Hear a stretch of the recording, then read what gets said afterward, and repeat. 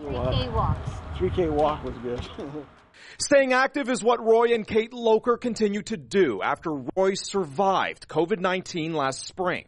The 54-year-old is feeling more like himself today, but some effects are still lingering. Right now it's the brain fog, vertigo, and like lethargy.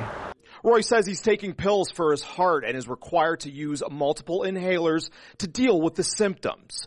The couple are relieved to be holding hands again, but it was last March when they were separated and Roy spent 2.5 months in the hospital fighting the virus. It all started after a trip across the border into New York State. Roy developed a cough and breathing difficulties. My doctor, she told me to go up to the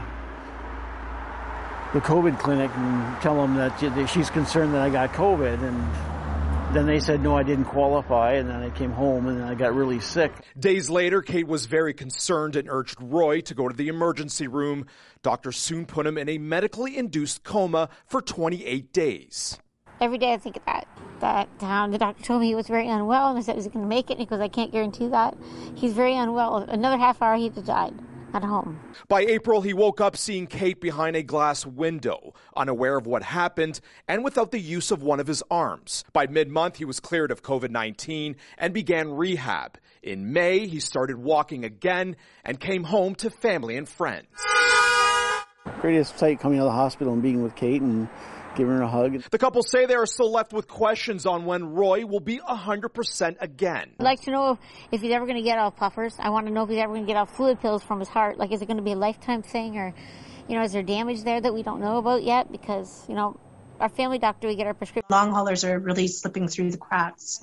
Susie Golding is the founder of COVID-19 Long Haulers Support Group Canada, a Facebook advocacy group with roughly 12,000 members. She says there's a weak infrastructure for those experiencing long-term effects and needing clinical care, and is demanding a widespread government plan to help build a better system. Studies show between 10 and 70% of COVID-19 patients will suffer some long-term COVID effects. Taking one doctor, looking at one issue of a long hauler when there's over, 230 different symptoms that you could have. Roy and Kate continue to search for answers and are offering advice to others. Look for anything and everything, and just keep doing the physical stuff and getting going again.